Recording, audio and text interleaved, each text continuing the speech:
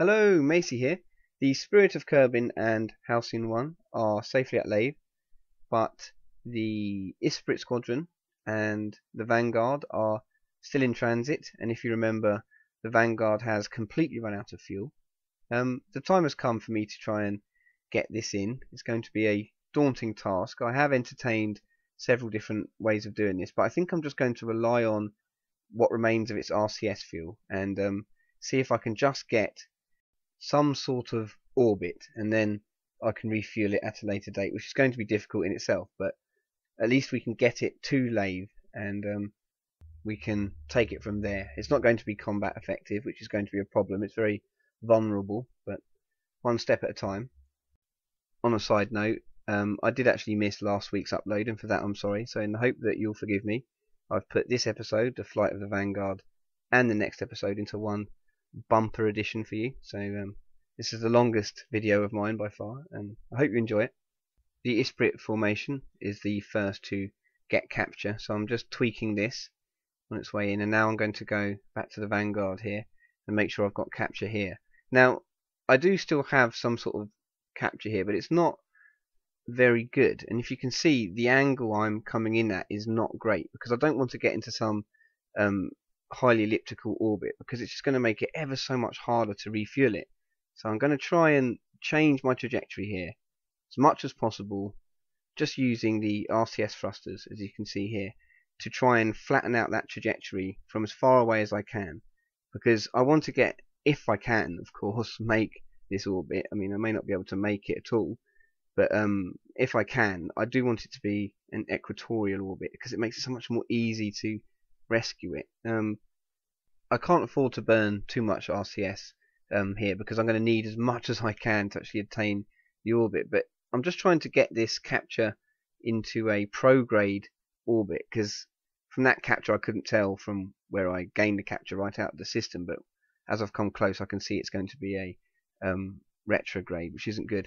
But now I've changed that, and as you saw I had it perfectly flat, it's thrown it out again, so I'm going to have to use even more RCS now to get this as flat as I can, and that's about as much as I can do from out here. But I'm just bringing in my periapsis here, so it's just brushing Laythe for our air braking maneuver.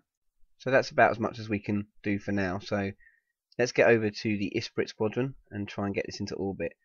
I'm going to aim for about 1 kilometer lower in the atmosphere this time, because we're much sleeker, we're much more aerodynamic, and we have lift on the wings, so I think we can afford to go a little deeper, but let's see how it pans out.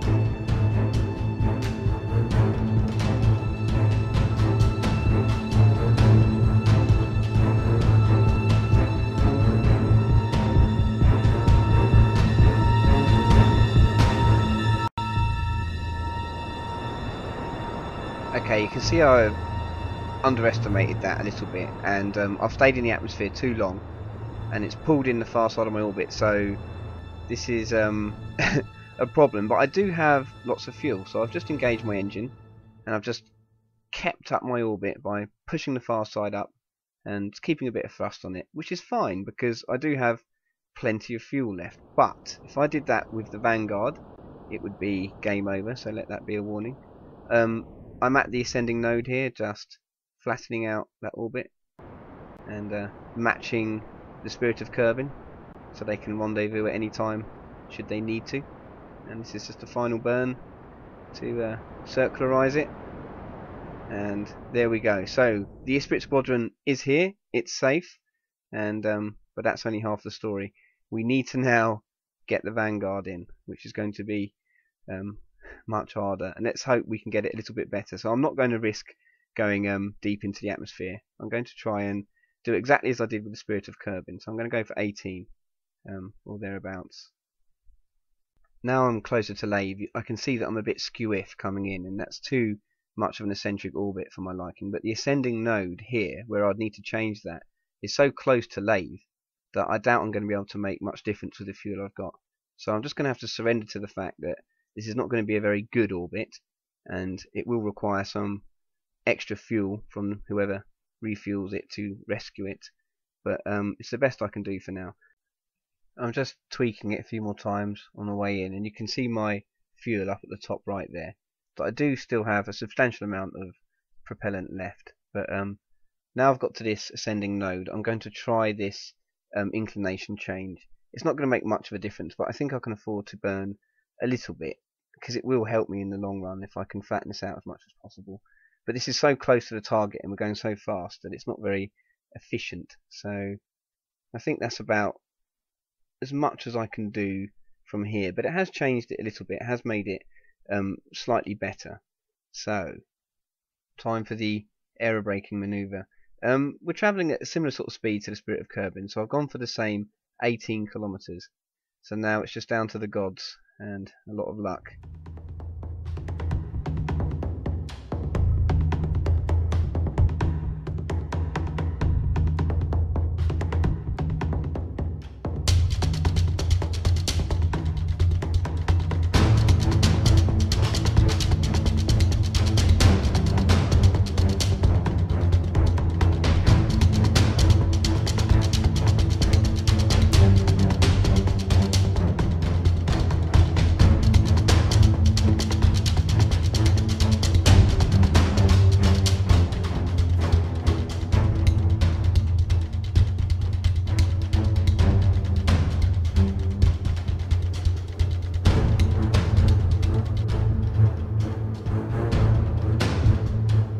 Oh no.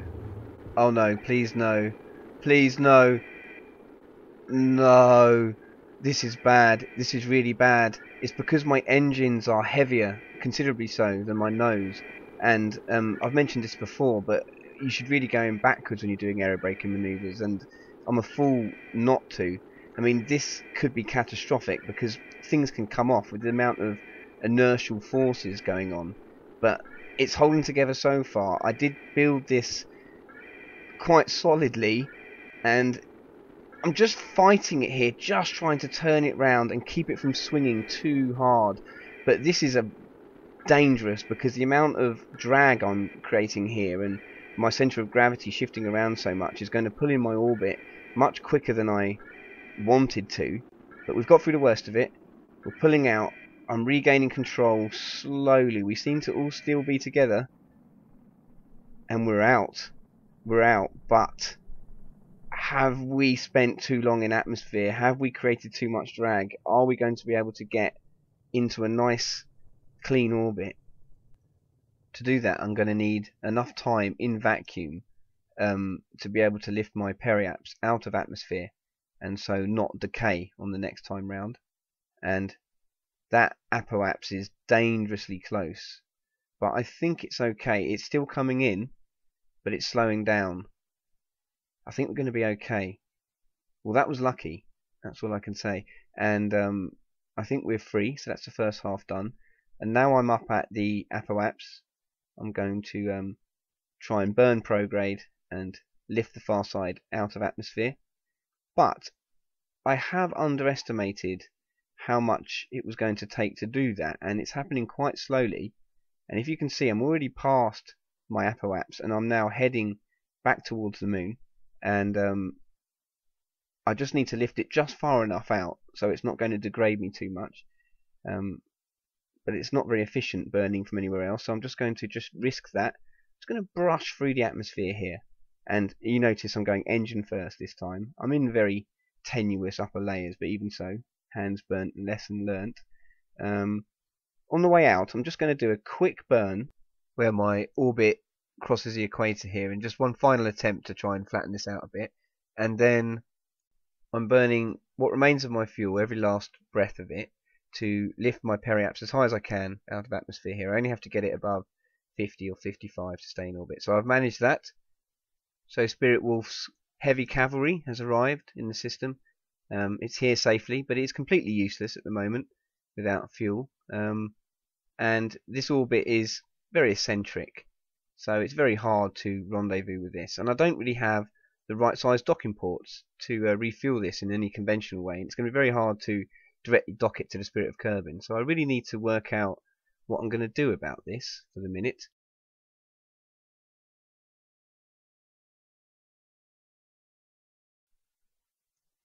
The colonists at Halcyon 1 are very pleased to know that the Vanguard has made it into the system safely, but they also know how vulnerable it is, which is adding to tensions.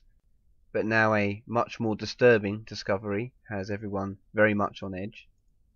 During a routine transmission to the Spirit of Kerbin from Al's medium wave radio transmitter, a carrier wave has been detected, containing some sort of numerical code, which could be coordinates. So alarms have been raised, and the Spirit of Kerbin have been informed of these findings.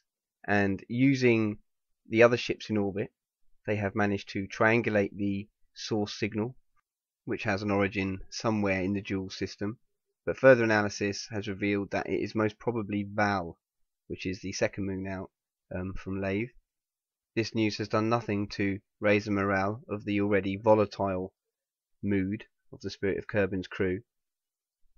But at least Red 2 is going to have some time away from the melting pot, as he's received his orders to go and scout Val for further signs of this signal, or at worst enemy activity. He is fully aware of how dangerous his mission can be in such a lightly armed ship, and they have very short range, these mosquitoes, so breaking orbit is going to be a risk, and he's going to be very far from rescue if anything goes wrong. But this is the first time we're going to take one of these light mosquito fighters out of range of the carrier, but he's going to be very alone out there in the black. But anything to get away from this ship's crew at the moment. So here he is, boarding his fighter. I think I'm going to take one torpedo with me. I don't want to take any more, because it's going to be too heavy, I think. And I don't really want to go with an unarmed fighter, so this is just one torpedo on board with the automatic reloader that you've seen in previous episodes. So let's get him on his way.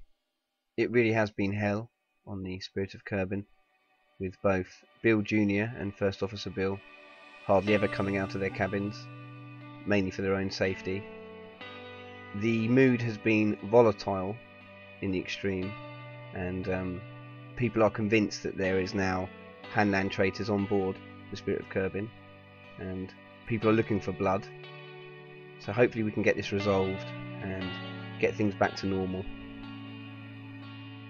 Gordon here doesn't really know what to think anymore. He's just glad to be able to fly out and be on his own for a few days, but nonetheless a very daunting task. So now the bird is free of the hangar, time to spread her wings, and we'll get this ion drive online and drink deep for a moment Laythe's blue serenity. So I've just positioned myself prograde here to leave the moon actually in prograde relative to Joule as well. So I'm just firing up the ion drives here, and there's a problem. We haven't got power. We haven't got enough power. Now, I didn't realise this before, or maybe it wasn't modelled before, but of course we're much further from the sun out here, much further from the sun, and of course we're not getting as much power as I had hoped. So we're going to have to run at half power, which is not very efficient on xenon fuel either, and it's going to take me a very long time to break orbit here. But of course we have no other option but to continue the mission. There are Kerbal's lives at stake here, and we need to find the source of this carrier signal. But I'm going to have to go several times around this orbit before I can build up the sort of velocity I need to break orbit. I'm keeping the power on for an entire third of the orbit until I lose sight of the sun completely, and then I'm just going to forward time until I get back round to the other side, until that entire third half of my orbit here I will just burn and hope for the best. But the problem is, if this takes too long, then I'm going to lose my transfer window with Val, it won't be there forever. So if I have to go around too many times, I'm going to end up in the wrong position to be able to get to Val, or at least I'm going to have to expend far more fuel to get there, and could leave myself in orbit around Joule, which I don't really want to do. Spending months in space isn't going to help alleviate the current crisis. So here I am going around a third time. Engage my iron engines again. But I've given up. I'm worried now. So I'm starting to use some propellant to try and get a bit more speed here, because I can't afford to go around another time, because I will lose that window. And like I've said, we don't want to do that. I've sped up time here so you can see my progress, but I'm determined to leave Laythe this time round, regardless of how much propellant that's going to cost me. And it is making me a bit lighter actually, so it does help. And there you can see my escape at last, but I'm now heading off in completely the wrong direction, because I should have been going prograde, leaving the system prograde, but because it's gone round a quarter orbit, I'm now in the wrong place. So that's what it looks like. I've had to use more fuel than I would have liked, because I have to go beyond the orbit of Val and then come back in again so it can catch me up. And this is a image I wanted to show you, which is a eclipse of Joule by Laythe. It looks like a lizard's eye. Quite a strange thing to see out here in the depths of space. And there's Val drawing ever closer. So here I am trying to make capture. You probably noticed by now I haven't used a single maneuver node in this video so far, because you can't really with these slow velocities, and they don't really help so much. So it's best to do it by eye when you're using ion drives. And I'm just tweaking this capture so I can get a really low orbit to make sufficient reconnaissance. I just hope I've got enough retro to slow me down and still have the fuel to get back, but we'll see. But if anyone can do it, Auden can. Back on Halcyon 1, the hot topic is who is the Handland spy, which isn't doing morale any good. This is equally not a nice place to be at the moment. Some people doing more of the talking than others, and others choosing not to get involved so much.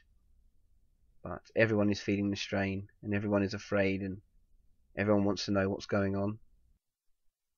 Meanwhile, on the Spirit of Kerbin, the officers are trying to decide what to do in the short term about the Vanguard and its precarious position. And they have decided that the only thing they can do at the moment is to send an Isprit to guard it, its own escort in case of any attack. So here I am at the point at which our orbits cross, and I'm just going to change the inclination of this orbit and then get it to match the orbit of the Vanguard. And as long as it is in the same orbit, as long as any ship is in the same orbit as another ship, then they can always rendezvous at very short notice. You may be asking why I don't just dock with it and refuel it with what I've got here. And as you can see, I've got lots of fuel in this left over. But the problem is, I don't actually have the right size docking port to dock with the Vanguard. It only has small docking ports on it, which is another oversight on my part, as usual. But the only thing that can really dock with it is a Mosquito, and the Mosquito can't carry any fuel, so it's going to be difficult. I am thinking about how to solve that. I do have a plan, but for now I'm just going to leave an escort here. I didn't design this ship to work like this. It was really supposed to just deploy all 3 ships at the same time, but I can see no reason why I can't just drop one ship off like this and then continue with the rest and deploy them elsewhere. So in a way, this is actually working better than design specs, because I can just drop up to 3 fighters in separate locations with full fuel. They don't have to use any fuel to get into position. So here it is, full of fuel, the first naval Isprit, which is now in the same orbit as the Vanguard, full of fuel and fully armed. So now I want to take the remaining 2 Isprits back to the orbit of the Spirit of Kerbin, which is what I want to be the benchmark for my fleet, that particular orbit, equatorial orbit. So here I am, just burning back to where we were initially, with Red 2 still only halfway to its destination. The mood down on Halcyon 1 is reaching breaking point, and people are beginning to suffer as people are drawing sides and pointing fingers. Most of the drama seems to be originating from and centering on the 4 civilians who are constantly at each other's throats, and the reality TV program is making millions back on Kerbin because the conflict is feeding the ratings. Yet some, I think, just want to be alone and wish they were very far from here. However, all this infighting is not going down very well with Captain Chadbrett, and he thinks it's about time something was done about this, and so he's radioed in to the Spirit of Kerbin and has requested a military presence to be down on the colony until this traitor, if there is even a traitor, is found, and we can put an end to this for good. But this is not a good thing for Spiritwolf. It's a serious blow. We did not want any military intervention down planet side, because it is a civilian and scientific unit, and it doesn't do well if we have to have Spiritwolf military personnel keeping the peace. It doesn't do our Spiritwolf building better worlds initiative much good, does it? So Blue Leader has been ordered to make planetfall and land at the colony.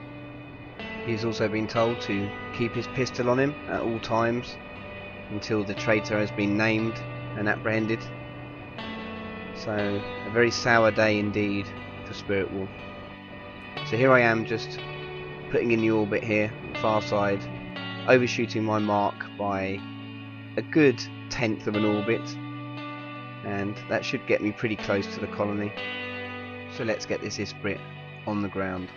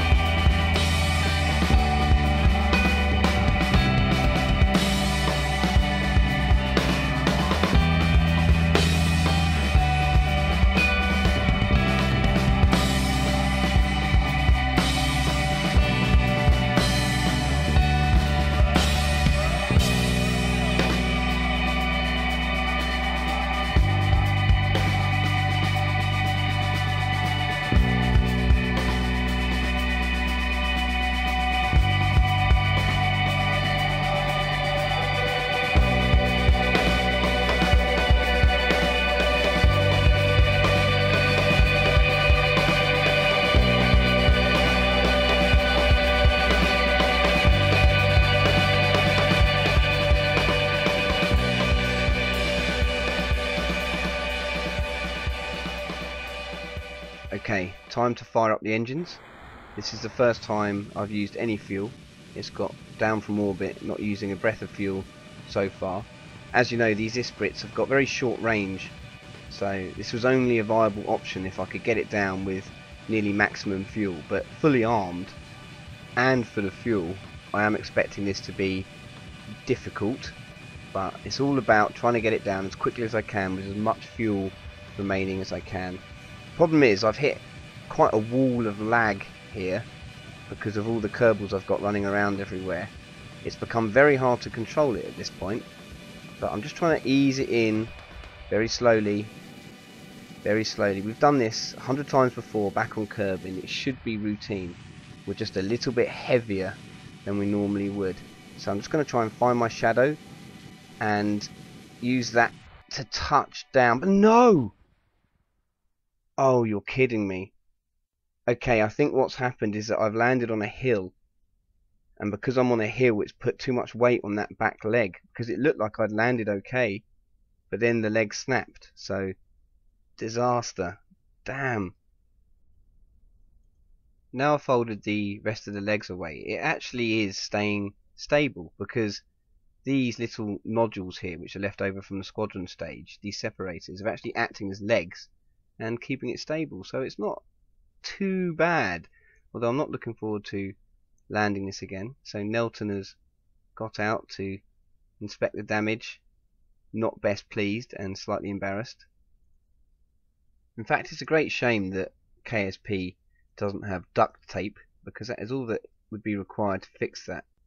It's just knocked that back leg off, which is infuriating, but so far from home it is actually impossible to fix. So note to self, don't land an Isprit full of fuel and missiles on an incline, especially on Laythe. Or maybe I should have just come down softer. I don't know. Pilot error, I'm sure, was to blame as well. So this is Captain Chadbrett, first time ever out of his command room at the top. Very elusive man, Captain Chadbrett. But he's made a special occasion here to come and greet his fellow Spiritwolf employee, and they certainly have much to talk about. Although the topic of conversation will be a dark one, but I'm sure they will find out between them who this spy is and put an end to whatever dastardly plan he may or may not have. Chadbrett has asked Merbold if she can keep the cameras away from the Spiritwolf personnel as they go about their business, because we don't want this to be public. But hope you enjoyed this. Bye for now.